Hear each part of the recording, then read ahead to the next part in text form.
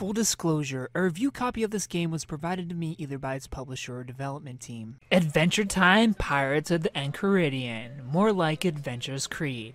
Just kidding. Pirates of the Enchiridion is a 10-hour long open-world turn-based RPG mixed with a bit of platforming and sea shanties that takes place in the world of Adventure Time. You wake up to find the world flooded and you set sail to get to the bottom of this. This game is a lot of different things all in one. There's ships, and though limited, there are sea shanties with familiar melodies reminding me a bit of Assassin's Creed 4. There's elemental-based turn-based combat sort of like Pokemon. You're sailing to different territories, running around their living areas, hopping gaps, interacting with chests, doing side missions, reminding me of, dare I say it, Ni no Kuni. Pirates of the Enchiridion borrows from all these great franchises and still manages to feel like its own thing. It feels more than just a cash grab license game. That being said, does this live up to those franchises? Not even close, but I still had fun. The problem with Adventure Time Pirates of the Enchiridion is that despite its 10-hour length to obtain this game's platinum trophy, by the way, this game has a great trophy list, the game just starts to feel like a drag to get through towards the end if you are setting out to see everything. If you're exploring the worlds, collecting the quests, finding the penguins and the little candy dudes for mission and trophy progress.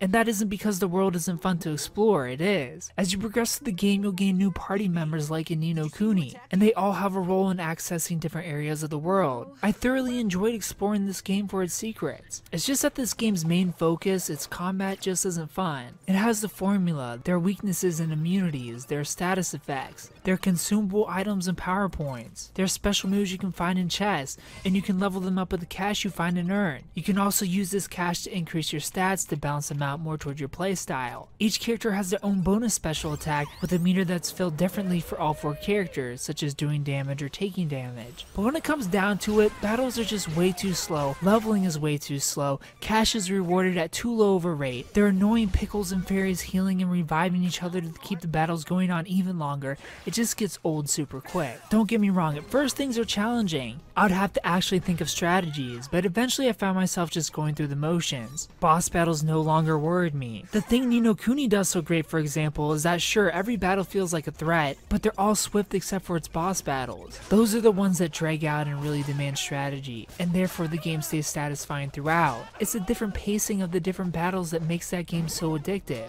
There are glimpses of these moments here, but they're just glimpses. Every battle ends up being a drag by this game's end, even more so than its boss battles, and that's a shame. That's not to say you should just run away and not play this game, because the rest of it is great. Exploring the world and completing its quests is so fun. It's just picture a Pokemon game where it's just a bunch of Pidgeys and your starter Pokemon never evolves. You can stay out of the grass if you don't care about trophies, but if you do, you're in for a bit of a grind. Performance-wise, I only ran into a couple of random hiccups near the game's final area where I couldn't bring up the map or pause the screen, but this was fixed by closing out the game and reopening it. The game will also chug at times while transitioning into new areas. Otherwise, this is actually a really enjoyable game. I was surprised by it. Sure, after a while the combat is no fun, but it's passable, don't get me wrong, it's never unbearably bad. But the real star of this show is its world and exploring it, hunting down those trophies and achievements. I give Adventure Time Pirates of the Enchiridion a 6.5 out of 10. If you played Adventure Time Pirates of the Enchiridion, tell me what you thought about it down in the comment section below. If you haven't played it, tell me if you plan on picking it up. Thumbs up, if you like the video, subscribe for me to the channel, and thanks for watching. That's all you know? After all this time? What have you guys been doing? Playing video games? We also know that the crystal in your crown is probably connected to the Enchiridion. We've been finding pages of it everywhere. The Enkai what now? If you like this video, please consider supporting me on Patreon so that I can continue to bring you reviews for all the newest games at patreon.com/superkengaming. You'll get access to early audio and video versions of reviews, exclusive Let's Play videos, and you'll even get to choose the game I play next. Thanks for watching, and of course, stay beautiful.